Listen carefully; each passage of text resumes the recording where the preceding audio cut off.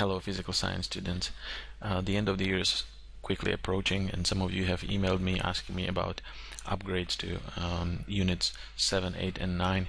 The three big ideas that you could have participated would have given you a chance to upgrade units 1 through 6, and then there's an A-level set of A-level assignments in unit number 10, but units number 7, 8, and 9 so far don't have an A-level evaluation. There was supposed to be a big idea for unit, what was it, 7 and 8, I guess, but I don't think we'll have time this year. So this is a first assignment that you can use to upgrade unit number 7. And then there will follow another one for unit 8 and 9 after you finish this one. So we are in unit number 7, which is on basically forces in fluids, and then work, power, and machines. That was the name of the unit. In this assignment, you will focus on forces in fluids. You might remember that in this unit we discussed how is it possible that hot air balloons fly, and it had to do with buoyancy in air. And we also discussed, and you learned how submarines can rise and sink in water. What we did not discuss was how airplanes fly, and the fact that we can send metal objects flying through air, metal objects being much more dense than air. So buoyancy is not, in other words, the amount of air that the aeroplane displaces, the weight of that air is much less than the weight of the aeroplane itself. So the force of buoyancy cannot be larger than force of gravity acting on the aeroplane. So it is not due to force of buoyancy that the aeroplanes can fly. And if we make a similar analogy to submarines, the aeroplane does not somehow take in, it's not sinking. It wants to go up. So it cannot work as a submarine either. So how is it that airplanes can fly in air, which is much less dense than the airplane itself? What is it that makes the airplane fly? I have a friend who went through 4 years of college, special college for aviators, and he said that after those 4 years he's still amazed that the aeroplanes don't have to flap their wings when they fly. And so it's not like the aeroplanes cannot fly like birds either. They're not flapping their wings. So it's not Newton's third law of motion. You push the wind, you push air down, and the air pushes you up.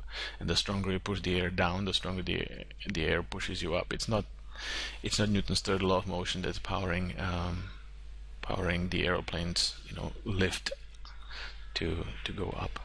So that's my question for you. I want you to find out how aeroplanes fly. And if you look at the name of this assignment, it's a big hint for you. There's a lot written on this on internet. I would also recommend that you look at the PHET simulation called Fluid Pressure and Flow. We worked with the PHET simulations before, so you know how to find these. What I would want you to submit to me, and there's a link for submission in this assignment. It could be a video, it could be a set of drawings accompanied by an explanation. I don't really care in which form you give it to me. It could be an audio recording, but what I would like you to explain thoroughly is how airplanes fly. And I would like you to also submit 2 pictures, 2 screenshots from this simulation, Fluid Pressure and Flow. In those 2 screenshots, I would like you to show me how the speed differs in places or not how the speed differs, how the pressure differs in places where the fluid is moving at different speeds. So you can see here the red molecules, being the fluid molecules, they move at different speed in this portion of the tube and in this portion of the tube, and you can actually change, you know, the cross section of the tube in here. So when you actually open it, it will look just like a straight tube, and you can measure the speed and the pressure inside, and then you can change the cross-sectional area of the tube, and now you can see in this place the molecules move slower. Now the question is, if the molecules move slower, is the pressure there less as well? It was very surprising to me when I found out how this is. And this is closely related to how aeroplanes can fly, and I don't want to give you any more hints because I don't want to steal from you the, you know, the, I don't know, that aha moment when you figure out how aeroplanes can fly.